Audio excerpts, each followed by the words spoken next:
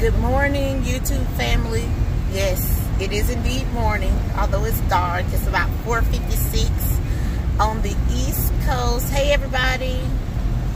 Listen, guys. Oh, shout out to all of my new subscribers. Y'all be making me feel so loved in my little boring little life, but I really appreciate all of the new subscriptions. I really appreciate all of my same old subscribers. I appreciate all the comments, all the interest, all the love. Mr. Washington, where you at? Shout out to you. I hope you are well and safe. I am on my way, guys, to Virginia. This is the look of tiredness. Like, I think in the last 3 days, I've probably had about 6 hours of sleep. And now I'm on the road heading to Fort Lee, Virginia. Shout out to all of the essential workers, but special shout out to all of my brothers and sisters in arms for doing what they do every day to protect our country from enemies, both foreign and domestic. Yeah, I had to bite my tongue on that one because I almost said something, but this is not a political channel, so I will not say that. And we all have a right to support who we support, right? Okay, moving right along though. So typically, guys, I try to be a diplomat. I'm a Libra, what can I say?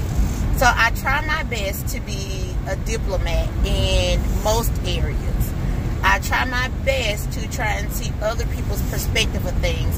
But this is one of the few rants that you guys will see me do a video about. Because I've just gotten to the point, I'm a little vexed with people. And the amount of negativity sometimes that people bring to the table, whether knowingly, unknowingly, whether intentionally or unintentional, right? So one of my surprises I had coming for you guys, surprise, I'm having a baby. So, and I still have such a long way to go. So guys, yes, I have 4 children, okay? Keep this in mind. My children are, my biological, I have 4 children biologically, but I have 6 children through, well, 7 children through love. And guys, one of my greatest journeys has been being a mom to my babies. One of my greatest journeys has been discovering the woman that they have helped me to become, because they didn't cause me to become, they have helped me to become. And sometimes people can be overly negative, or they could say very hurtful things. And when we were little, for most of us, we used to say sticks and stones may break my bones, but words will never hurt. That's a whole lie. I'm just gonna go and tell y'all that's a lie. So okay, I announced to a couple of my really close friends, you know, my situation. And listen, I don't think I like their reactions very much. And I just want to say this, it's not about quantity, it's about quality. So one of my friends said, oh, babies are not an accessory. Wait, sis, you don't think I know that? Another one of my friends was like, well, you already got a lot of children. Are you going to populate America? I almost cussed. But see, I told y'all I'm working on my Peter spirit. Okay.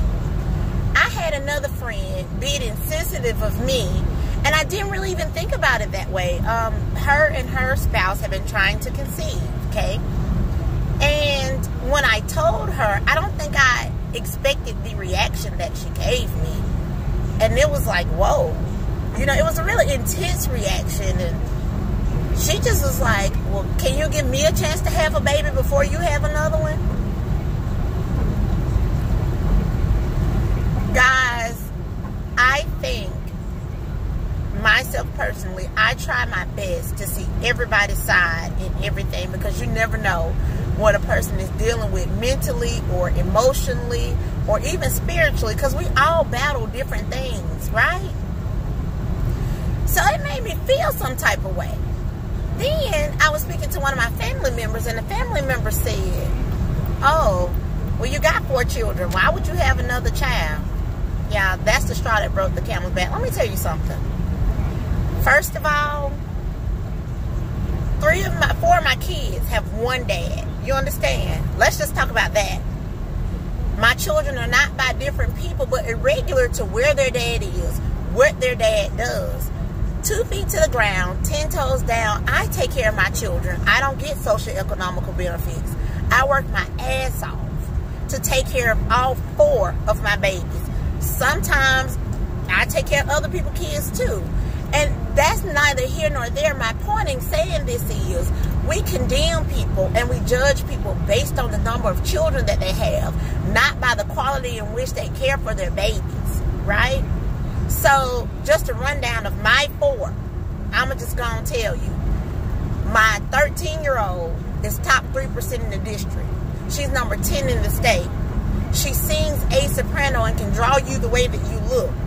I had my baby tested. The neuropsychologist came back and told me 1 in every 300 people scored advanced across the board. 1 in every 200 children. How about my child scored advanced across the board at 14? I'm sorry. Whoop, excuse me. She just turned 14. At 14, my daughter has an IQ of 123, which is higher than the average adult. Come on. My 11-year-old, who suffers from autism, went up 4 reading levels in 1 semester, okay? And she works extremely hard to make sure that she can be fluent in her curriculum on her grade level. My 8-year-old does double-digit, triple-digit, and quadruple multiplication and division in his head. You understand me? My 4-year-old does American Sign Language. She signs 300 words. She knows her name. She can spell her name. She can write her name. Knows her shapes, her colors, her address. Can count to 20 in English and in Spanish. Is learning her ABCs in Spanish. So don't tell me that I'm not doing a damn good job when it comes to raising my children, right? I may look a little raggedy, but you will never ever see them dirty. You will never ever see them out of place. You will never ever see them out of pocket, right? You will never ever hear them be disrespectful to another adult or another child for that matter, because I don't raise them that way. And it's just funny to me because a lot of the people that were giving me such negative feedback, it's like, wait a minute, but sis, you have 1 child and I never see you with your child. You have 1 child and the level in which you care for your child could not even begin to compare to how I care for my children. And you have 1. I have 4 and I make it look damn good. So I just, guys, excuse the rant at 5:04. But at this time, guys, it bothers me how people will whole life come for you, not measuring how well you are doing. I have this very amazing friend, and I'm so very grateful to her. Shout out to Shara, because man, she my Libra sister, y'all. She had my back, like, regardless. And and my friend Odette, thank you very much for all the encouragement, for the pick-me-up basket and all those great things. But she just kind of said to me, you know, people will speak on your name, whether you are doing great, whether you are doing good, whether you are just surviving, or whether you're in the trenches. People will always speak on your name. So this is what I have to say to all the people who speak on my name regarding me as a mom and as a parent.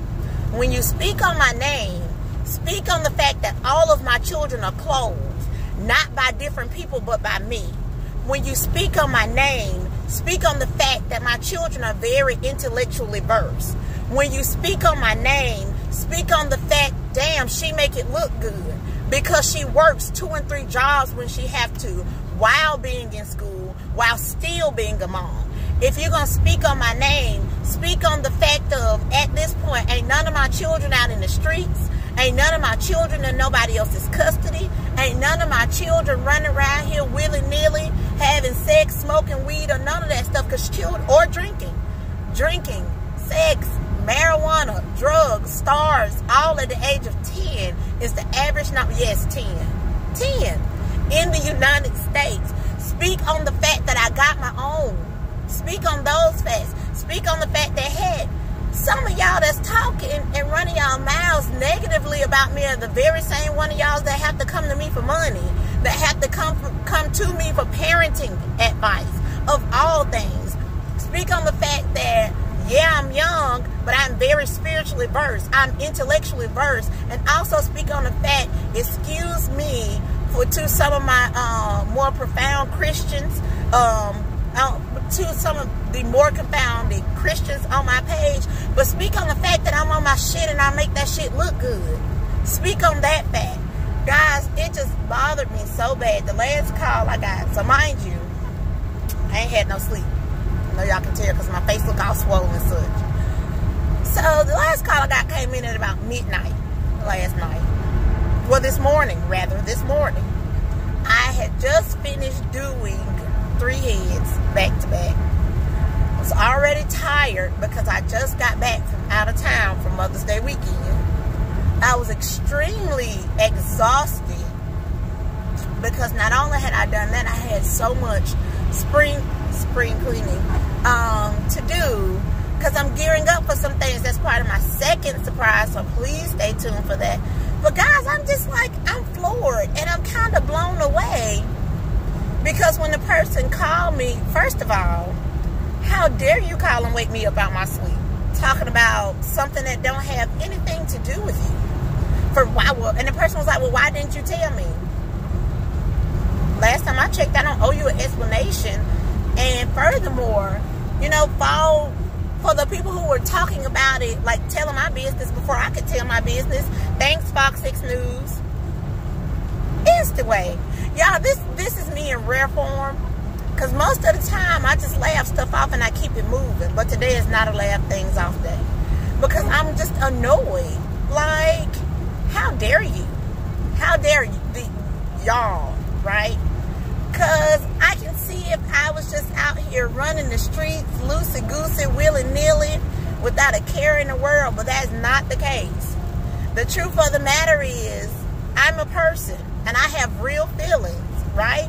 The truth of the matter is, more pursuant to me being me, I am a mom. And I'm a hell of a mom. Like, period. My little 4-year-old, my little 17-year-old niece taught my little niece this phrase, my baby this phrase, my 4-year-old this phrase. And my 4-year-old says, period, poo. That's me right now. Like, I'm a hell of a mom. Period, poo. So, at this point, guys, I had to get on the road because I had somewhere to be. Kind of overslept a little bit, which is another reason why I'm annoyed that the person called and woke me up because they knew I had to be on the road. But I'm just kind of like, all things considered, life could be so much worse for myself and my children. I could not have the financial means to care for my children. Oh, but I do. And thank God for that. Like, I'm not necessarily gloating about what I have. What I'm saying is, I am very grateful for the things that God has given myself and my children. And I am grateful for the motivation that I have to go out there and get what I can get for myself and my children. And I'm not going to say by any means necessary, but by honest means. So yeah, guys, I just wanted to get on. And, you know, and I also want to say to the young moms, to the moms that have, you know, gone through their journey of motherhood, that have multiple children, like 4, 5, 6, 7, 8, 9, 10, 11, 15, however many children you have, as long as you're taking care of your children, don't allow people or the world to condemn you. Because they don't have a heaven or hell to put you in. And at the end of the day, they are not the ones that have to care for your children. You are. They are not the ones that have to mold and shape your children into what God has already ordained them to be. You are. So don't allow other people's negativity to get in the way. I saw a post with a young lady a couple of days ago. I'm probably going to share it in a later video. The young lady had 6 children and she was pregnant with baby number 7. She was 24 years old. There were no multiples. However, she was married and all of her children were by her husband, who seemed very happy to have her to be the mother of his children and his wife.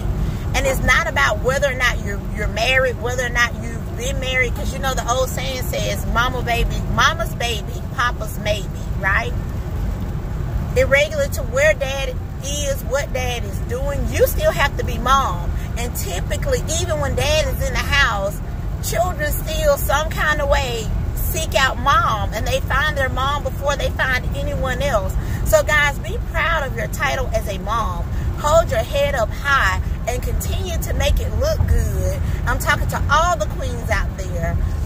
And do what we do on an everyday basis. Even when the weight of the world is on our shoulders, we still find a way to do what we need to do for our babies. Guys, thanks for listening to me rant, because I needed to get that off my chest, because I was like, oop, did you just wake me up at midnight? And not only did you wake me up at midnight, you came for my whole soul. On top of the fact, you salty as hell about me being pregnant. I don't like all that damn salt on my fries. Like, please get your life. Anyway, I tried to hold a Peter in, but at least it was a minimum Peter, not a lot of Peter. Anyway, I hope you guys have an amazing day. My day will be spent on the road to Virginia. When I leave Virginia, I am going to probably take a nap and hit the road for South Carolina. Then I'm going to head, because I gotta be in Alabama by Friday. And then I'm going to stay in Alabama until Sunday. But I then have to head back up the East Coast, back to Virginia, and be back in North Carolina by Monday evening. So guys, wish me peace and blessings. And send a little prayers for traveling grace for myself and Cassie. Cassie over there sleeping. Say hey, Cassie. Thought Cassie was sleeping. Cassie not sleeping. Cassie just resting. That's my 10-year-old, soon to be 11. It's almost Cassie's birthday. So happy birthday to Cassidy a little bit early. Her birthday is May 29th. But anyway, guys, peace, love, and blessings to you all. Say some prayers for traveling grace, and I hope you all have a very amazing day.